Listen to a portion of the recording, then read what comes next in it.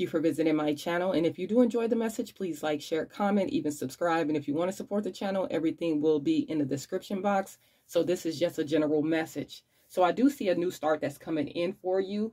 And it's going to be very important that you do work through your fears when this does come in, because with this Five of Wands energy, there's going to be a lot of drama when people figure out what you have going on. Here's going to be a lot of back and forth, a lot of chaos going on, a lot of talking, you know. And it's going to be very important that you do stand your ground with this Seven of Wands, that's coming in here. Your spiritual team is bringing this together for you with this Temperance energy. They are balancing these things out for you, but it's going to be important that you do stand your ground and believe in the impossible here. Maybe this has been a long time coming, you know, but it's time for you to start your twin flame journey with this Empress and this Emperor coming in together. This is divine feminine, divine masculines coming together here. These are counterparts finally coming together. This is going to be a new start, a new passionate beginning for you guys.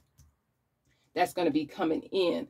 So believe in the impossible and make sure you work through your fears. Stand your ground against these people that are going to be talking and things like that. You're going to have a choice to make with this Two of Wands energy. Are you going to accept the challenge? Or are you going to go on? The world is yours here. So it's going to be all up to you to believe in what your spiritual team has put together for you.